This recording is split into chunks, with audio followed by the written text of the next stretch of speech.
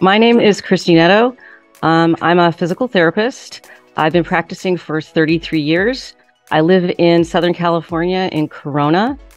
My original background, I have a bachelor's in kinesiology from Cal Poly Pomona. I earned my master's in physical therapy from the University of Southern California, my doctorate of physical therapy from Loma Linda University, and I have a PhD in education from North Central University. My main position is I'm a full-time professor at Western University of Health Sciences in their Doctor of Physical Therapy program, and I'm also a practicing clinician at an outpatient facility in Corona, California. As an educator, I have been a leader.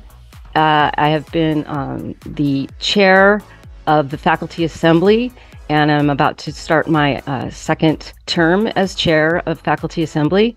So I have a lot of leadership experience.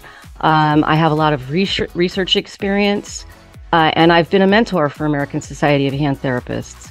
What I really feel I can bring, our themes have been unity, and I'm a physical therapist, and hand therapy is predominantly an occupational therapy field, but I really feeling of unity between the two disciplines because we're all passionate about hand therapy.